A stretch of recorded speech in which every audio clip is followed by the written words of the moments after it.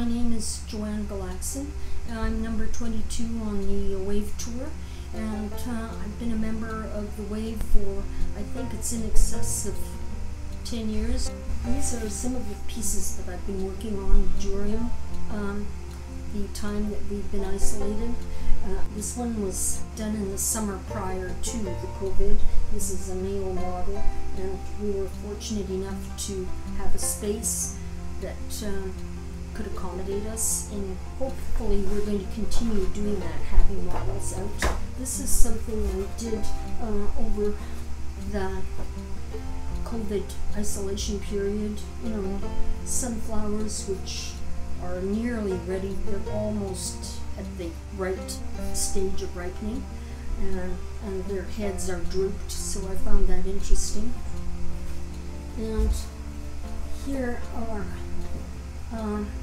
tractors that I have here on the farm, and they're very old tractors, and here they are partially snow covered, and it's a very hazy wintry day, so I thought that would be, I like to capture that atmosphere.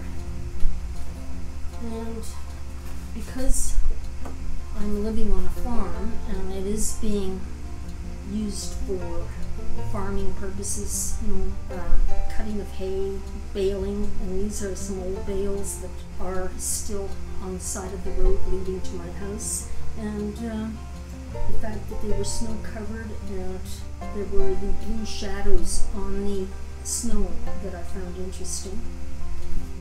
This one is, of course, of the tractors once again, and this is shortly after the trees had lost their leaves, so it offered a different view of the tractors, a different view of the trees in behind, and I guess it's a subject that I keep coming back to, the tractors.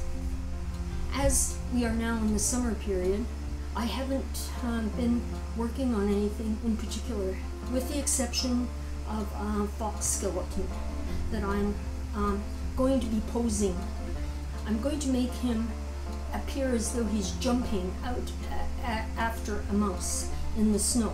I've already made the snow out of papier-mâché again, and now I'm starting to work on the skeleton, and some bones were missing, so I've been making the bones out of papier-mâché and then sanding them down, and then I'll attach them to the backbone.